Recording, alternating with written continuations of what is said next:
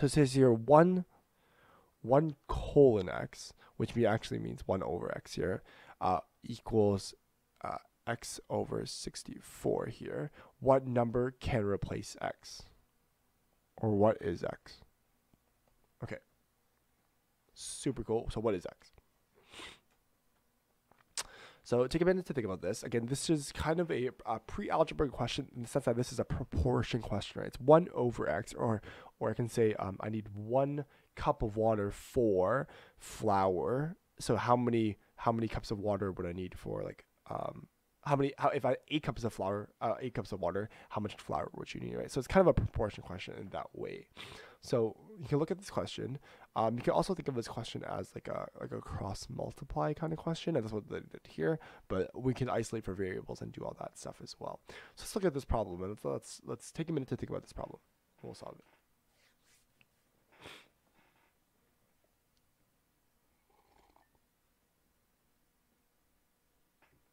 So this is here 1 over x equals x over 64. Again, what is x? So in order for me to solve this question, I actually would agree with this solution, and we shall do the cross multiply that gives us this.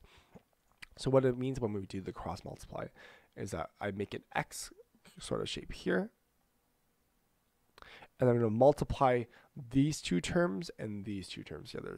So I'm going to group these two terms together, so they're going to make my left side, and then I'm going to group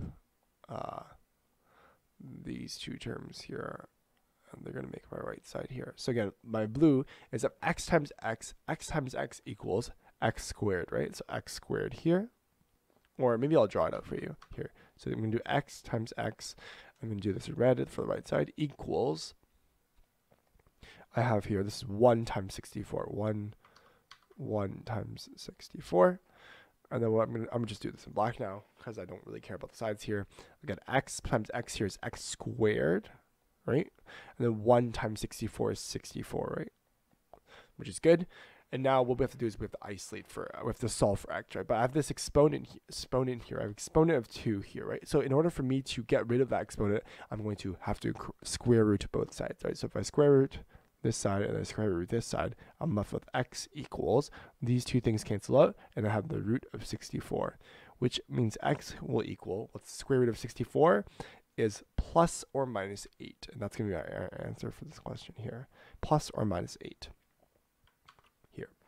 So this here, they only put the positive solution, and that's okay. I would have liked it if they put the negative solution as well, but what we're gonna have to do with this problem is we're gonna have to actually check it with the equation here. We're gonna have to check for both the positive and the negative, right? So let's check. We're gonna do a check in blue. Let's say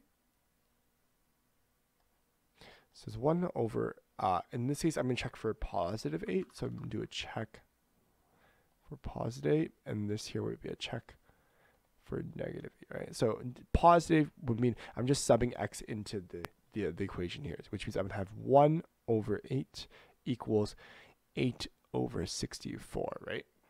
And so 8 over 64, I can reduce this fraction, right? 1 over 8 equals, I can divide both of these, the numerator and the denominator by 8, right? So if I do divide by 8, and we get 1, 8 divided by 8 is 1, 64 divided by 8 is 8, right? So again here, left side equals right side, which means my solution is correct for positive 8, right?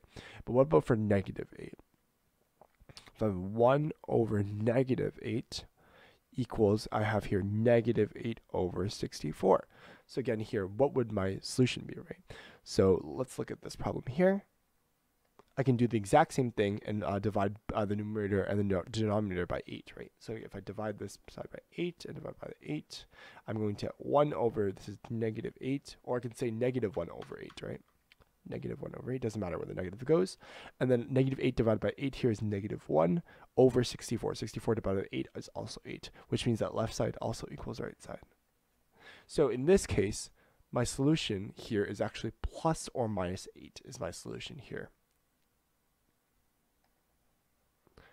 Positive or negative 8, and in this case the solution was only positive, so I'm going to say that the solution here is correct, but they forgot to solution is missing negative 8 as its solution as well.